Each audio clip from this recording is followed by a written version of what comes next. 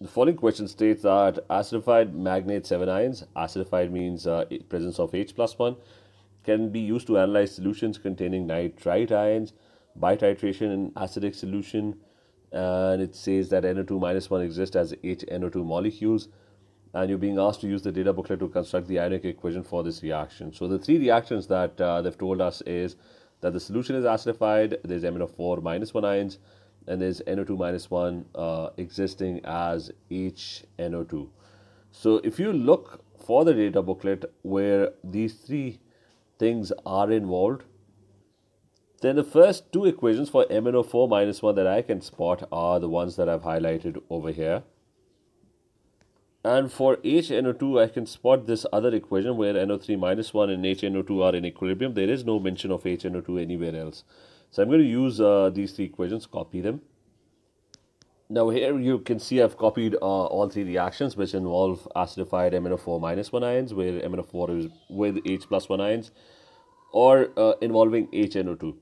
And I need to predict what the reaction is going to be. So the higher potential gains electrons, and the highest potential is this one. It has the greatest tendency to actually gain electrons.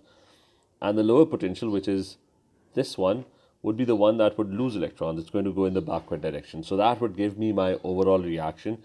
This equation is going to gain electrons, and there's nothing wrong with it. MnO4 minus 1 and H plus 1 acidified, these are your reactants. Make sure you check whether they are your reactants or not. And HNO2 is the one that's losing electrons, and you do have HNO2 as well as your reactant. You just need to make the number of electrons gained and lost equal.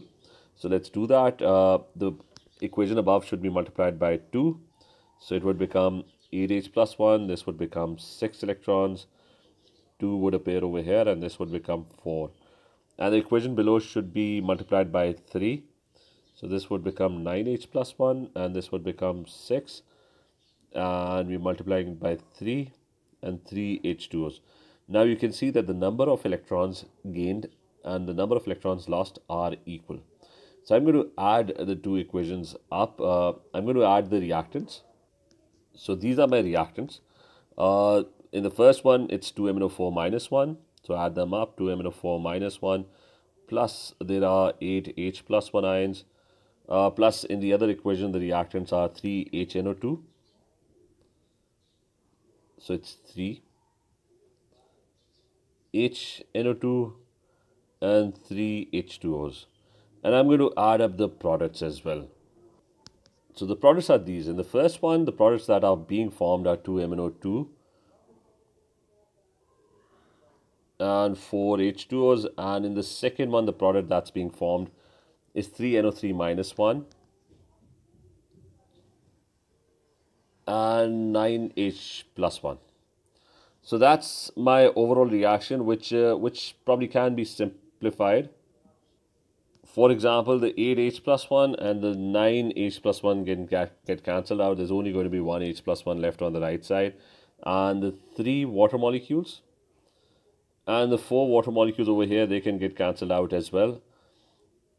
So the equation finally is, so this finally is my overall equation of this reaction.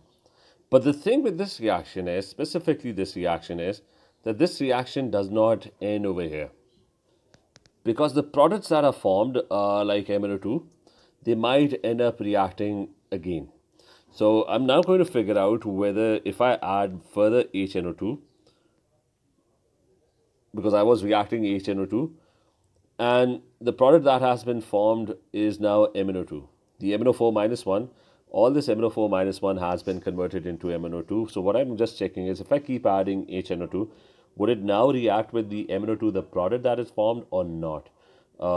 And this is also acidified. So let's try and figure out whether a further reaction is possible. And we're going to write down all the reaction equations. So I'm going to use the same HNO2 equation. There's only one of them. And let's open the data booklet to find out the equations for MnO2. So I'm now going to pick the equation right at the top over here. The one with the 1.23 volts. It has MnO2 and 4H plus 1, and it's forming an Mn2 plus. So here are my two equations, and as you can see, the higher potential gains electrons, so that's going to go in the forward direction. And MnO2, is the higher potential. So MnO2 that has been formed in the previous reaction. If you keep on adding HNO2, the HNO2 would also react with the product. So the reaction has not finished yet. HNO2, you first start adding HNO2, it starts reacting with MnO4 minus 1. But once all the MnO4 has been converted into MnO2, the HNO2, if you keep adding HNO2, it would start reacting with MnO2 itself, the product that is formed. And MnO2 is going to get further reduced. And HNO2 is the lower potential, it's going to lose electrons, and it's going to go in the backward direction. So the overall reaction is, if we add up the reactants in the first equation are HNO2 plus H2O, and the reactant in the second equation is MnO2 plus 4H plus 1, and the products, so these were the reactants in the second equation, and the products that are being formed in the first reaction are NO3 minus 1 plus 3H plus 1, and the products in the second one are Mn2 plus 2H2O.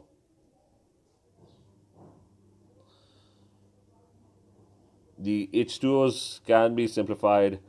There's going to be 1H plus 1 left over here, none on the other side. So the reaction over here that you have is going to be the second reaction that's going to take place is HNO2 would start reacting with MnO2, and there's going to be 1H plus 1 left on this side, and the product would be NO3 minus 1 and Mn2 plus there's going to be a water molecule as well. So that is my second reaction. So I've highlighted two reactions. That's the second reaction that's taking place, and there was previously a reaction that was taking place, which was this reaction.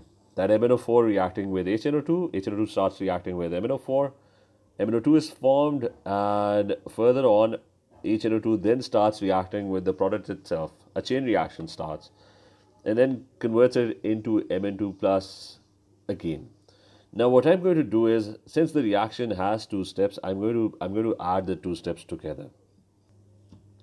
Hence finally the two equations are together, so just start adding them up.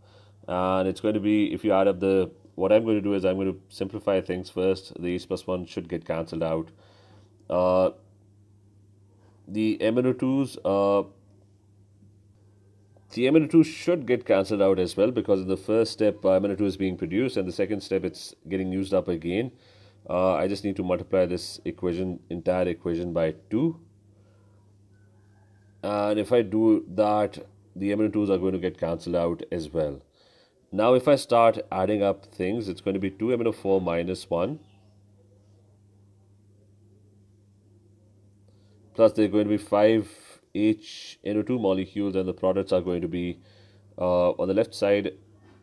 On the right side, you're going to have 5NO3 minus 1 ions, and there would be 2Mn2 plus there would be 3 water molecules. So let me just check whether that. So you have 3 water molecules, and you have 5 NO3 minus 1 ions, and they're 2 Mn2 plus. And over here you have 5 water molecules, and they're 2 MnO4 minus 1 ions. So that's basically your final equation of the reaction. Now the whole process took a very long time because it was a chain reaction. And at the end of the day, it was MnO4 minus 1 that was actually changing into Mn2 plus. Now, one thing to take from this is, because it was a very small question, one thing that you have to understand is that when you have reactions with MnO4 minus 1, MnO4 minus 1 has a lot of equations and there are lots of chain reactions that are possible. And MnO4 minus 1 usually gets reduced to Mn2 plus, as we saw in this step. It did not happen in one step. It first got reduced to with the first equation, which we wrote over here, that it first got reduced. The MnO4 minus 1 first got reduced to MnO2, and then in the next step it got reduced to Mn2 plus. Now what you could do is, you can make things much easier. You can make your life much easier. That when you started off with the reaction, the easiest step is, because after doing all of this, and just for 2 marks. It doesn't make sense. So after doing all of this, you should know that MnO4 minus 1 is basically eventually getting reduced to Mn2 plus. So why not pick the 1.52 volts equation right at the beginning? And that would solve your whole question without going into a lot of details. So this is the reason why we generally ignore the 1.67 volts. When we are dealing with MnO4 minus 1, we usually take the 1.52 volts equation.